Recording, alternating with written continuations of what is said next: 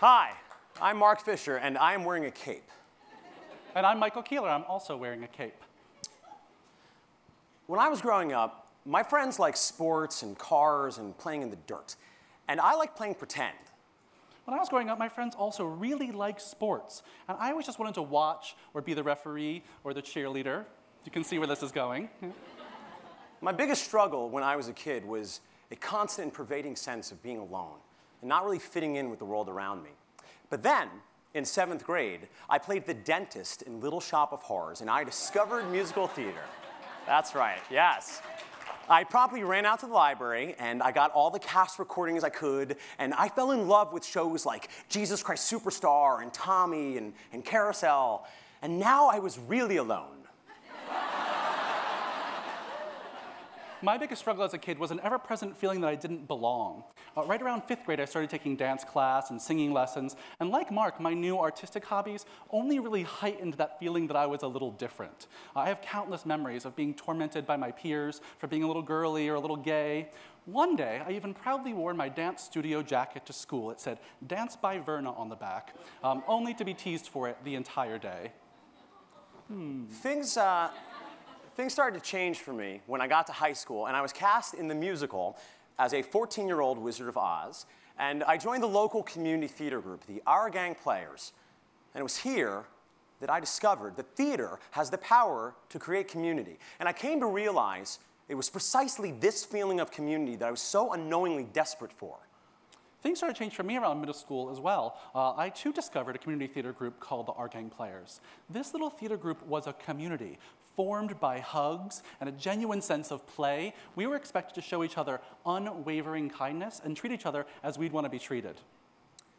I knew that this theater community was special because I had finally found kindred spirits who liked playing pretend and making magic. And most importantly, I was finally not alone. I mean, these were people who knew what Pippin was. I knew this theater community was special because I was immediately validated by my peers for my dance skills and my creativity, right? I was a teenage boy doing musical theater who could dance. I was worth my weight in gold, right? So over the 6 years I spent doing community theater, my friends and I took risks we would have never taken in a typical high school setting. We weren't afraid to fail. We weren't afraid to look silly. In fact, we knew our theater friends would only respect us more for it. So after school and on weekends, we gave 110% of ourselves. It was audacious and freeing and fun. After graduation, Michael and I went our separate ways, earning undergraduate degrees in theater and dance. Flash forward 10 years later, and we joined forces once again, this time to start a business. So 2.5 years ago, we had no space, 1 employee, me, and a big dream. We now have our own dedicated physical facility in Midtown Manhattan, over 40 full and part-time team members, and literally as much business as we have the capacity to handle. But the best part is, we did it all based on the values we learned as awkward teens doing Godspell in South Jersey. Starting a business for us was really a continuation of the questions we had been asking ourselves since 7th grade. Really, the key question for us starting our business became this: how do we create a community, a culture, and a brand that inspires people to be the best possible versions of themselves? This is the question worthy of our lifelong pursuit and passion. When we think back to those community theater years, the thing that stands out most, aside from the hilarious performances and questionable choreographic choices, were all the values you heard in that story. A sense of real community and belonging. A genuine appreciation in the value of fun and hugs and play. A religious-like belief that magic can extend beyond the proscenium. A practice of celebrating everyone for his or her unique gifts and talents. And a confidence in our ability to take risks and boldly embrace failure. That's what theater meant to us growing up, and really that's still what theater means to us today. Those values became the foundation of our business, and really the foundation of our lives. Our next challenge was to translate all that values stuff into an actual business. We basically took a traditional business agenda and turned it on its head, replacing all the typical business drivers with our values. It looked a little something like this. Instead of make money, we vowed to make magic. Instead of create jobs, our plan was to inspire greatness. And lastly, instead of find customers, our goal was to build community. The strategy was really simple. We turned a money-making agenda into a values-based agenda, truly believing that if we were able to make magic, inspire greatness, and build community, the money would just come. And the money totally came. But, more importantly, we had an authentic message worth sharing. I mean, we were bringing magic and inspiration and inclusiveness to a place in people's lives where it was currently lacking. Our tagline was born. We were ridiculous humans, serious fitness. We had accidentally started a gym. So some of you might be thinking at this point, cool, all this value stuff is great, the touchy-feely stuff is great, but how do my personal values actually impact my business, right? And so I know I had the same kind of skepticism when we first started. So what we're going to do is we're going to demonstrate for you this values-based business plan in action. We'll prove to you that our business is walking this talk and it's working. We're going to toss out some rapid-fire examples of business practices that were born out of our community theater values. We hope that in these examples, you'll see some ideas that could transform your business, your life, and maybe even the future of Broadway. Let's start with our first agenda item, which was make magic. For starters, we don't call our customers clients. We call them ninjas. We can all agree it's much more fun to be a ninja than it is to be a customer or a client. Secondly, we don't call our gym a gym, right? We call it the Enchanted Ninja Clubhouse of Glory and Dreams. Thank you. Our brand mascot is the unicorn. And they're everywhere. They're in our merchandise, they're in our YouTube videos. They all have names, they are sexually perverse, and they are completely unsafe for work. And the environment itself is magical. As you can see in the picture up there with me teaching class with no pants on, we gave the clubhouse really cool lights because we want to feel special and have a sense of drama. Like a really friendly club where everyone is really, really, really, really friendly.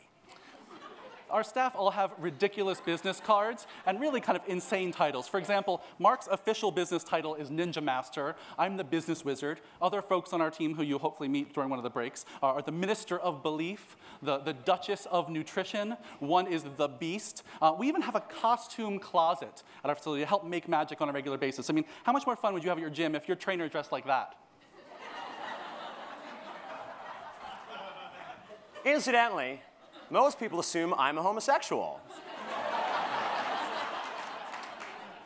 We have a lot of members of our team and in the Ninja Army that are drag queens in their spare time. So we've actually produced drag shows at the clubhouse, and we even have them host events for us.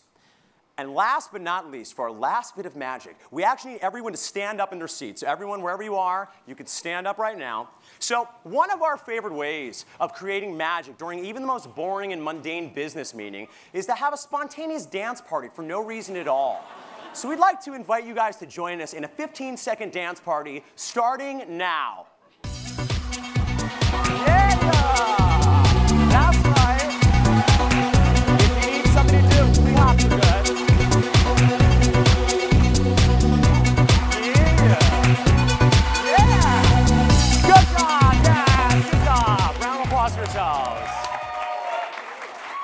Very good work, everyone. That was a very sexy and awkward dance party. You nailed that. You nailed that.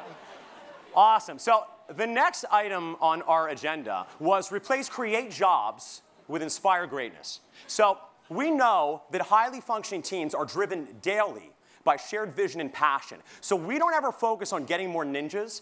We focus on inspiring the MFF team to greatness. So here's some examples. We believe in getting 1% better every day.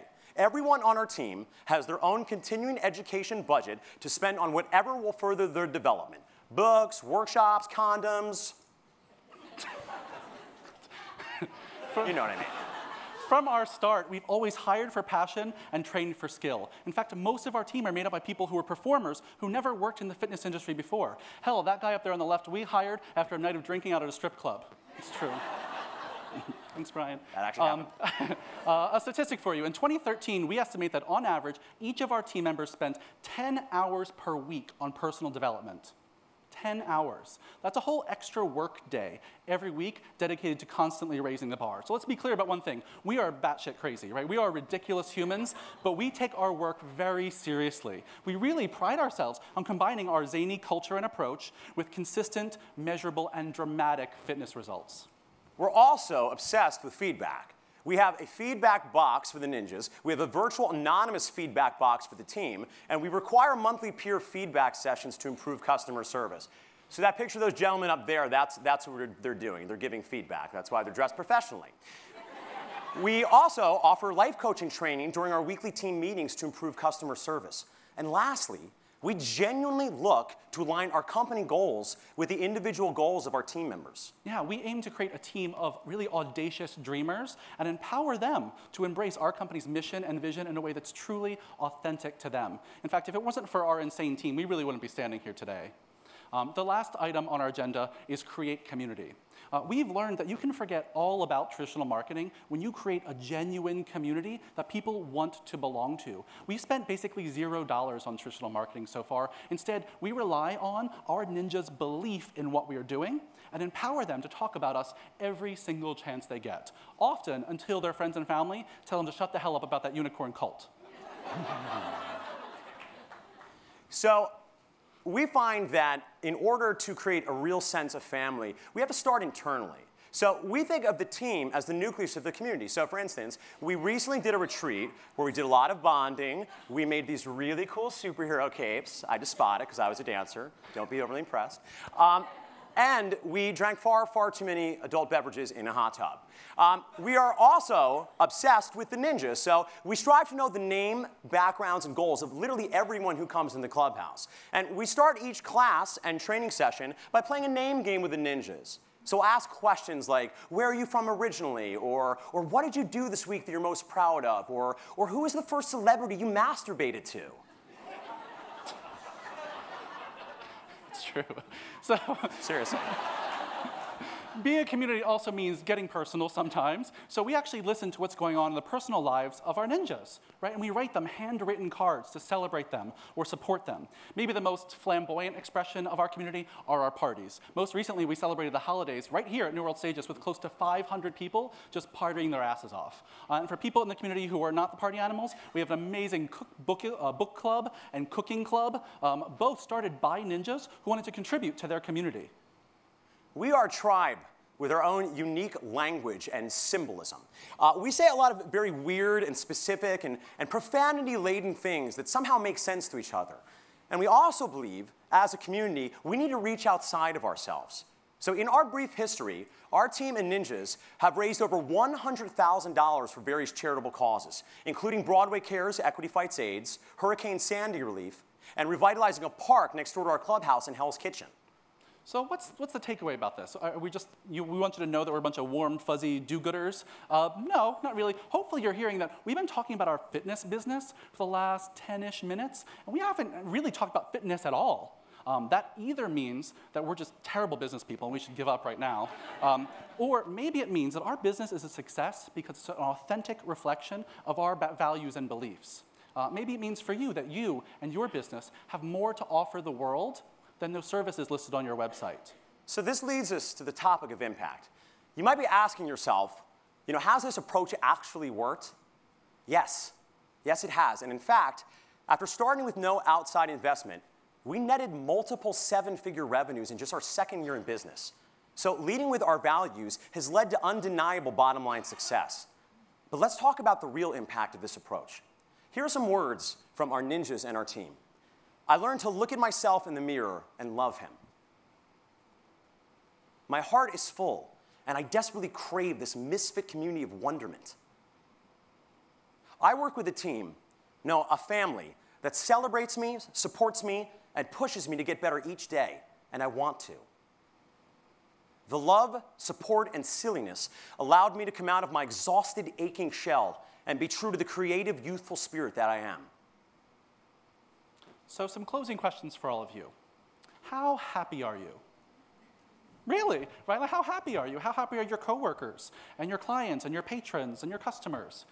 How much fun are you having every day when you go to work? How much fun are you having and your clients having, your customers having? If your answer to all that is, yes, we are so happy every day, my patrons are happy, our clients are happy, awesome, good for you, keep it up. If fun and happiness currently have no place in your work life, we'd like you to consider the possibilities. So we'd like to ask everyone to close their eyes for a moment. We can see you. We can see you. We Close can your see eyes. you, I know. It's theater. That's why you shouldn't leave during the curtain call. The actors can see you. You should stay to the end. So ask yourself these questions. How would your life change if your work environment was the happiest place you know? If your job mandate was that you and your team have as much fun as possible while making sure your customers are having fun? What if you went to work every day in a place where you can help your business thrive by being your weirdest and most authentic self? What if your to-do list had only one item on it? Make magic. Magic to do. Okay, open your eyes. So here's the deal. We know that we are ridiculous humans, and we know that the way we've applied our values to our business might not work for a lot of you, at least now without possibly losing your job and, in some states, possibly facing legal consequences. But we hope, by considering these questions, you'll create some new possibilities for a better business, a better Broadway, and a better life. Thank you so, so much.